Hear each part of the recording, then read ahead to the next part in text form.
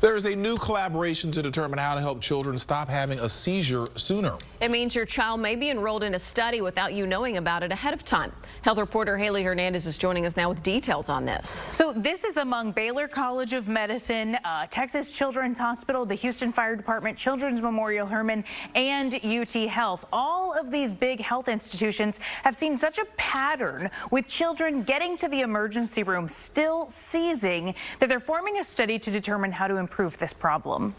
To study the best way to administer the seizure medication midazolam so that less children arrive at emergency departments with an ongoing seizure, Dr. Manish Shah with Baylor College of Medicine and Texas Children's says they're going to change the way the drug is given on ambulances. We're saying only give it as a muscular injection or an intranasal spray.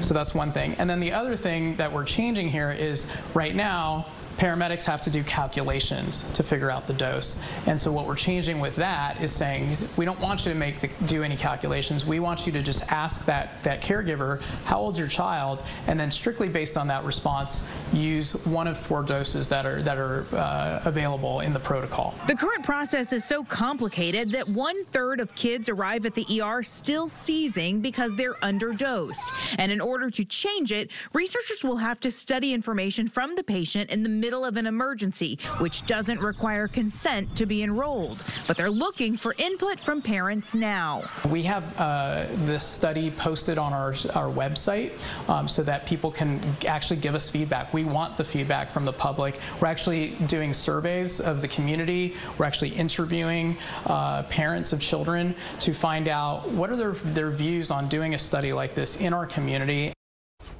Now, if your child is having a seizure, how do you know when it's time to call an ambulance? Dr. Shah says if they aren't breathing, if their lips are blue, or if it goes on longer than 5 minutes. Now, anytime a child is having a seizure, it feels like it's going on forever. So Dr. Shah suggests taking a video. So then the doctor can see what the seizure looks like, and you have a real time on how long it's lasting. Lauren and Keith? Important study for those families. Haley, thank you.